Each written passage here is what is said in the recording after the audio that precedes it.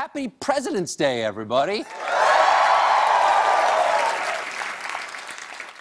All of them, every president, celebrated today equally good. And keep in mind, one of the people running for president right now, we will someday be celebrating with a half-off mattress sale. All right, that's a real honor. Of course, this time last year, everyone was positive it was going to be Hillary Clinton. She was a lock. But she's still reeling from getting trounced by Bernie Sanders in New Hampshire last week. Bernie won 83% of young voters.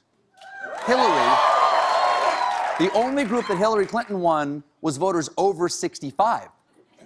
So she may not have won New Hampshire, but she definitely won Old Hampshire. Okay, but they're nimble. They're nimble. They're old, but they still... Her team is nimble. They've responded. They sprung into action, and they reached out to young people immediately with an ad on the youth-friendly social network, America Online. This is true. Her new campaign slogan,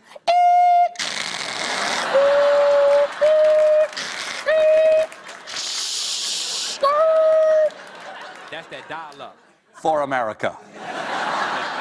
You guys know, AOL is where all the cool teens go. I mean, back in the day. Yeah, they go there to update their GeoCities page. And I cannot wait to see how they appeal to the youths next. Maybe hand out some leaflets at bingo night or team up with Netflix to sponsor a Murder, She Wrote reunion where the victim is the middle class.